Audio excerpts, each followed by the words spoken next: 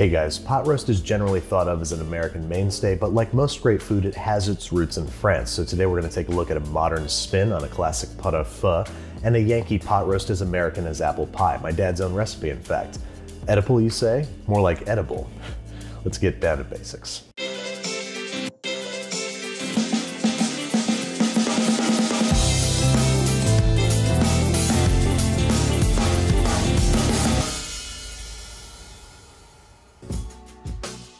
Alright folks, so first up we're going to make the simplest and most essential of pot roasts, the Yankee pot roast. I'm going to start by making a basic mirepoix, that is 4 or 5 medium carrots, peeled and chopped, 1 small yellow onion, peeled and roughly chopped, and 4 or 5 ribs of celery, washed and chopped. And that's mirepoix, the basis of what makes most things taste great in this world, including and not limited to pot roast. And to make a pot roast, we need a roast with which to pot. So I've got this eye round roast here, which is a pretty lean cut of beef. We're going to treat it as we do pretty much any roast, that is, season the exterior heavily with kosher salt and freshly ground pepper, and let it rest at room temperature for about an hour, which is both going to help bring the roast up to room temperature and help it retain moisture down the line. Once thoroughly rested, we are patting it dry and searing it in some smoking hot vegetable oil in the same pot that we intend to braise in, because guess what we're trying to build up on the bottom of the pot? I'll give you a hint, it rhymes with wand and pond, and I'm very fond of it. So once we've got this guy good and brown on all sides, it's time to set him aside and introduce our mirepoix to the party. Be aware of flying onions. And then once everybody's nice and soft, we're going to add a tablespoon of tomato paste, mix that up and let it get all nice and caramelized, and then we're going to add 3 cloves of garlic, 2 dried bay leaves, and a couple sprigs each of fresh rosemary and thyme. We're then going to season minimally with kosher salt and freshly ground pepper. We don't want to over season up front. Then we're adding 1 carton of beef broth, 1 big old chunk of actual beef, and then adding enough beef broth and red wine as desired to come about 2/3 of the way up the sides of the roast. Then we're just partially covering with the lid and placing into a 325-degree Fahrenheit oven for really anywhere from 2 to 3 hours. More on that later, because during the last hour of cooking, we're going to add some pot roast appropriate potatoes and carrots. I'm just going to peel and quarter these russets and cut these carrots into maybe like 1-inch pieces. We're grabbing the roast out of the oven, giving it a flip, and adding our large chunky vegetables. Then we're going to return it to the oven uncovered and cook for an additional 45 minutes to an hour, bringing the total cook time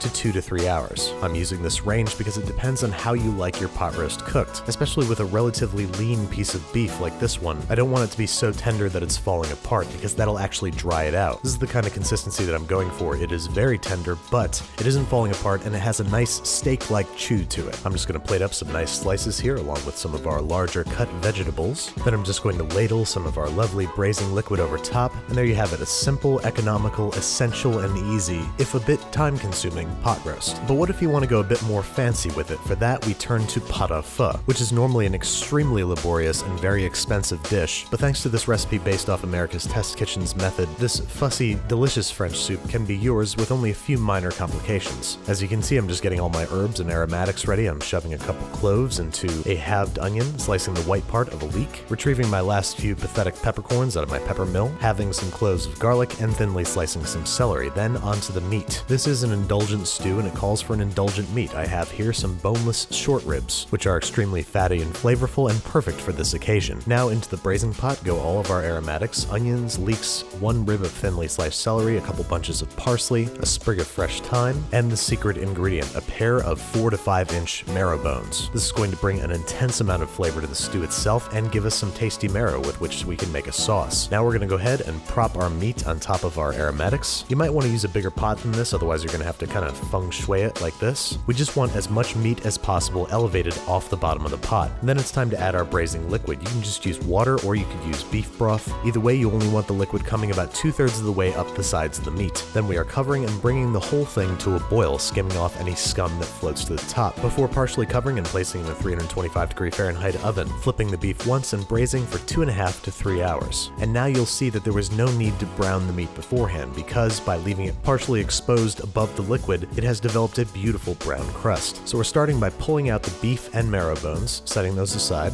and straining out about 3 cups worth of ultra flavorful broth. We are returning that to a low simmer over on the stove top. In the meantime, we're digging out all the marrow that we can from our marrow bones, chopping it up very fine, and placing it into a medium bowl. We're then going to add to that about 1/2 cup of chopped fresh parsley, maybe 6 finely chopped cornichon pickles. I know this sounds a little weird, but trust me. Then a nice big old bunch of finely minced chives, maybe 1/4 cup's worth, a couple heaping tablespoons of Dijon mustard, and a nice sprinkle of white wine vinegar. Mix that all together, and we've got a bright, herby, acidic, delicious sauce that is going to contrast really nicely with all the richness that we've got in the soup. After the broth has sat for about 10 to 20 minutes, all the fat will rise to the top, so we're just going to skim all that off, add it back to the pot, and add enough water to make it about 5 cups total. Then we are bringing that to a boil and adding our vegetables in stages, starting with some halved red potatoes, which we're going to let simmer for about 6 minutes before adding some carrots. I've got mine peeled, quartered, and cut into 4-inch segments. Then 10 minutes later, I'm adding some halved asparagus, covering and letting steam for 3 to 4 minutes until all the vegetables are tender. Then we are extracting those from the broth into a large bowl, adding a few heaping tablespoons of our sauce, tossing together, and at long last plating up. Into a shallow bowl go some of our vegetables, a few slices of our short rib, a couple ladlefuls of our very flavorful, lovely broth. Don't worry if you still see a lot of fat floating in the broth, that's actually a really good thing. And lastly, a generous dollop of our sauce, along with a little sprinkle of some crunchy, flaky sea salt. And there you have it, the ultimate pot roast. It costs more, it's a bit more labor intensive, and it takes a little bit more time, but oh my god, it is worth it. Be aware, once you try making this, you're going to want to make it over and over and over again. Unfortunately, I will not be making it next week for the live stream as I will be out of town, but we will return to our regular schedule after that.